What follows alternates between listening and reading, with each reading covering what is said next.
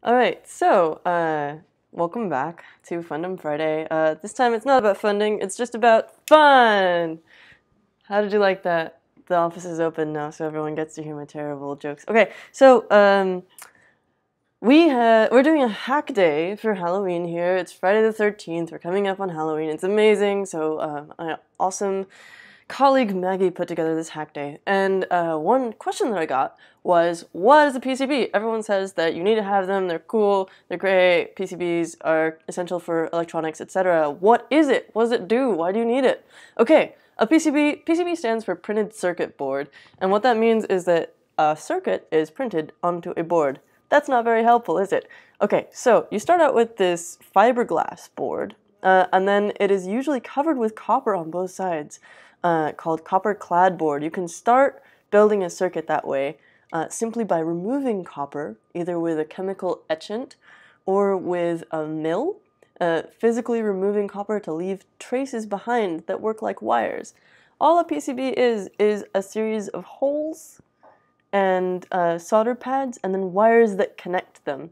So it's sort of like a super specialized breadboard. Instead of plugging wires into holes on the breadboard, you stick components into the PCB, and then they're already wired together. So for example, so you can start out with a copper clad board that has copper all the way on both sides and then remove that to create traces, or you can do what Oshpark does, which is start out with the fiberglass and then you add pores, and which is this big area here underneath the purple solder mask, and traces, which is the little lines you see here, which is basically like wires. These buttons are also pores. So in the middle you have this fiberglass layer. On top of that, maybe you have a pour of copper. Often there's going to be a big ground pour for the ground connections, and they all like plug into that. Over that, you usually have the solder mask, which is this purple stuff. Oshpark has a signature purple color. And then you'll also have silk screening on top of that, which is this white stuff, usually used for labels. Oshparks are kind of special because Drew especially likes to play around with how you make these. So, for example, up here, you can see that it's a little darker and a little shallower. That's because there's no copper underneath there, and that's just a stylistic thing. He's got the letters done in copper with no solder mask on top, so they're nice and shiny, but there's no copper underneath. Same down here. And over here, you've got silk screening on top of the PCB. Let's see. And so then after you apply the components, this is what your final circuit looks like. So you've got a teensy plugged in here actually as well. But then there's these headers that are soldered through. You can see because they're sticking out on the other side. And then this screen, you've got some surface mount components here as well. So what is surface mount versus through hole? There are different ways of attaching components to PCBs. So, for example, some kits that you will get, a lot of them will be through-hole soldering, which means that they have holes all the way through, and then you take an LED or whatever, stick it through the holes in the PCB, solder it on, and then cut those legs off. It's not as cruel as it sounds. And then you get something like this. And you can solder from both sides, either way, it doesn't really matter. And then you also have surface mount ones, which basically instead of having holes all the way through, or maybe in addition to that, they also have little pads on the surface that you place an object on top of, and it doesn't go all the way through the PCB. Let's see, where's a better example? You can kind of see more clearly. Well, here's this SMD Challenge Kit, which is really cool. As you can see, there's all these little shiny pads of exposed metal, and that's what you solder to.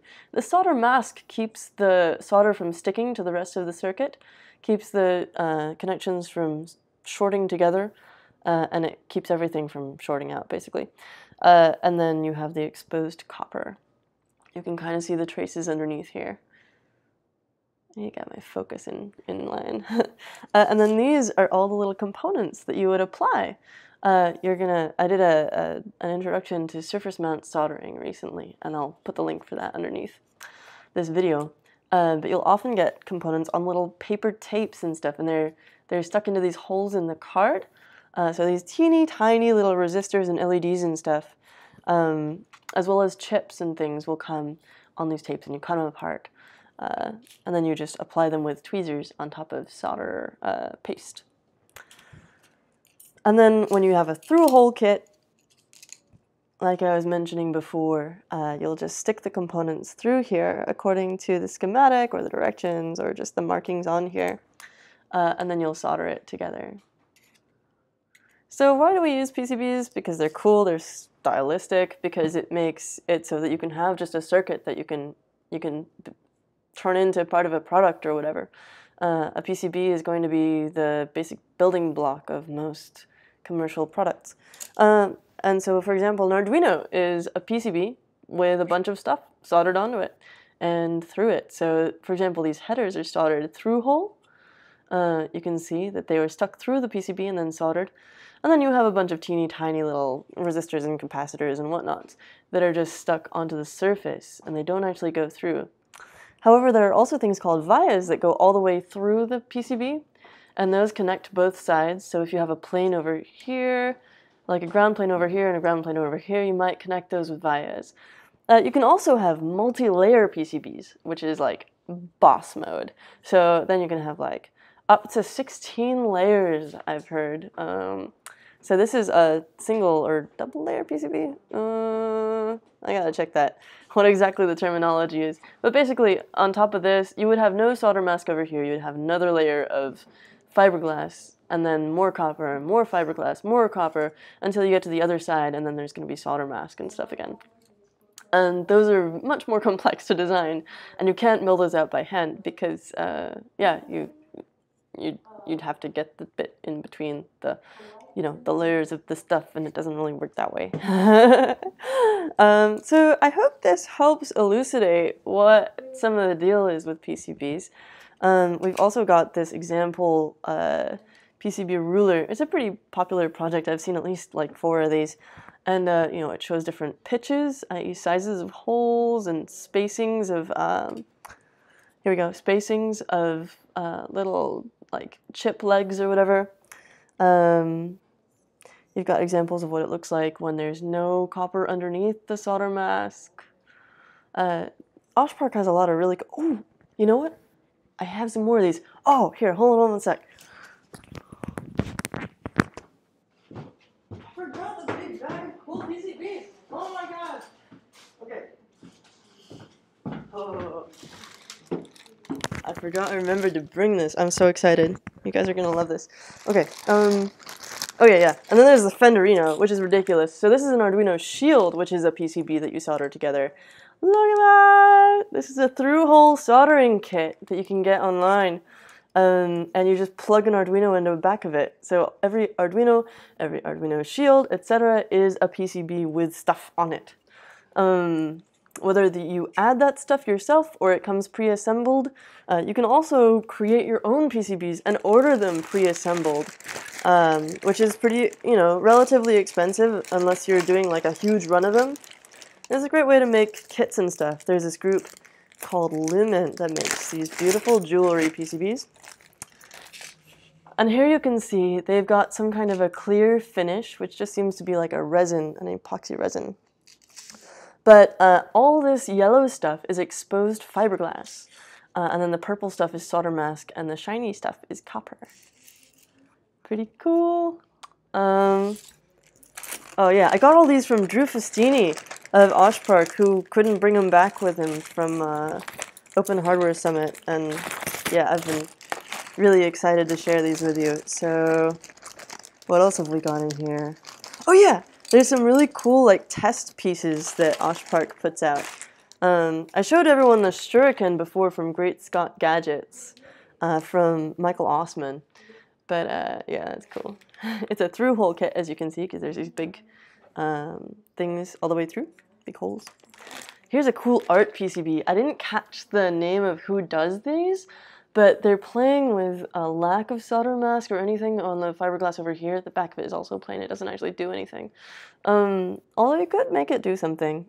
These little, copper areas, some solder mask that's purple, and then some white silk screening on the top. And then here's a cool sort of example thing with what it looks like. You can actually get the light to shine through if you don't pour copper or solder mask. Or if you pour solder mask but not copper, as long as the copper is not on there, some light will permeate through. And so you'll get these effects of like light shining through, which is pretty cool sometimes. You can do it with this one too. Ooh. Oh no, dropping things. And so yeah, this has got copper and solder mask and silk screening. Very cool. If you have any questions about PCBs, there's lots more that can be talked about. Drew, for example, has shown how some Oshpark PCBs will fluoresce green under UV light and some will fluoresce blue because the substrate, the middle stuff, like fiberglass or whatever, it's not always fiberglass, and also it, if you have a 4-layer versus a 2-layer PCB, they may be made out of different things and fluoresce different colors, which is cool. I'm going to be doing some more live soldering of these kits in the near future, so stay tuned. In the meantime, I hope this has been illuminating. Yeah, PCBs are a great way to level up your project once you want to make it more permanent. I hate breadboards. I love PCBs, but you can also just solder stuff together in a dead bug fashion. That's if you just solder things directly together, which is, it works pretty well depending on what you're doing. And you can also make pigtails, which is like wires that are sort of bunched together into a port at one end so you can just plug stuff together. Lots of cool stuff that you can do depending on what the aesthetic of your project is, how much you intend to distribute it, if you want to sell it, if you want it to be a final product that lasts for 50 years, or just be like a hack that you can like desolder at any time and swap out components and whatever. Yeah, hopefully this has been interesting and useful and stuff. Shoot us any more questions. I may or may not be able to answer them, but I bet you I can ask Drew about them and he'll just know everything. Yeah, so check this stuff out. Happy Friday. Have a great weekend, and happy Friday the 13th and Halloween and stuff. Have a great one. So, quick addendum to our PCB video that we just did. How do you make a PCB? I forgot to address this. Yeah, so there are a number of different programs that are designed for this. There's a browser-based one called Upverter. There's also Autodesk Eagle. The old Eagle software that's been around for ages has been acquired by Autodesk. Likewise, Altium has just acquired Upverter. Altium is another really powerful one that includes like 3D modeling of your circuit. There's Circuit Maker, also by Altium, which is like a Windows-based one. KiCad is completely open source and free, which makes it like a preferred CAD tool of choice for many people who make PCBs. And yeah, you can use whatever works for you. Yeah, different people have plenty of tutorials out there for each one. So for KiCad, we recommend getting to Blinky. There are 2 versions by Chris Gamble. And SparkFun has a great one on an introduction to Eagle. Yeah, but just snoop around and see what works for you. Thanks for watching.